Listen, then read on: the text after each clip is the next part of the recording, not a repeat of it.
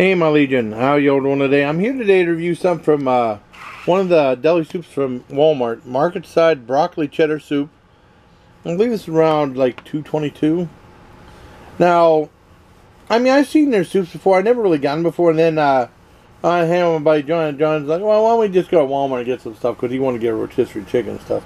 Well, it's okay. And I saw the soups. I got a couple of soups. They had like New England clam chowder, some other stuff.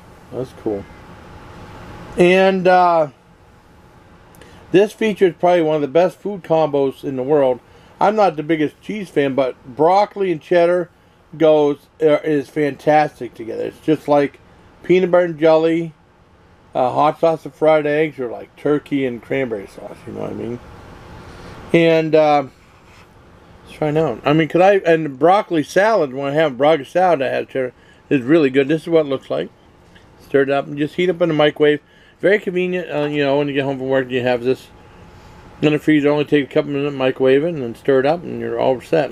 Hopefully, it'll be good.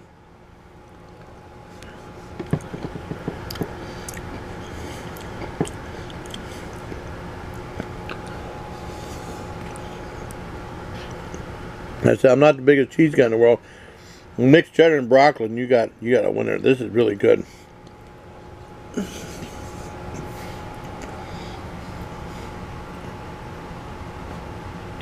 It is a little bit too cheesy for me, but I like it. And I like it with the broccoli and stuff. It is really good.